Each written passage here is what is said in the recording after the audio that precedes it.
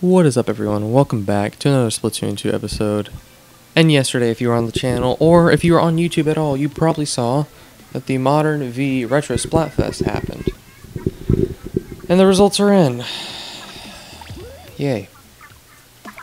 So, I don't feel good about it, because we were talking to Alexis, Frank and I, and during the Splatfest, she kept getting beat, but we also kept getting beat. And I'm pretty sure Modern was more... Yeah, Modern was more popular, of course. Duh. Alright. So let's see which team got the most clout. So clout is the new ranking system. It's not based off of wins, it's based off of clout. I'm not sure if I like that or not. I don't like it. No, I hate it, apparently, now. Yeah, no, Modern won by a landslide. I honestly expected Retro to win.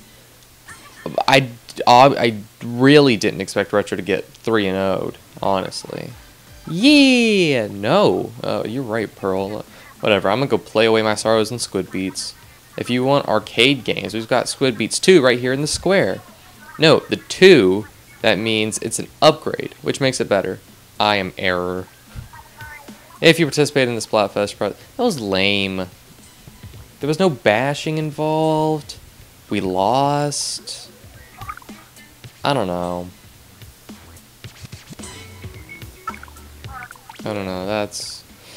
Personally, I don't know how I feel about that. Anyway. That's about it. So thank you guys so much for watching. Good job to Team Modern. It was fun at times. Splatfest is never fun ever, so, you know. I was a retro queen, though. I'll take it. I'll take it all day, every day. So thank you guys so much for watching, and I will see you guys in the next video. Peace out, and stay awesome, everyone.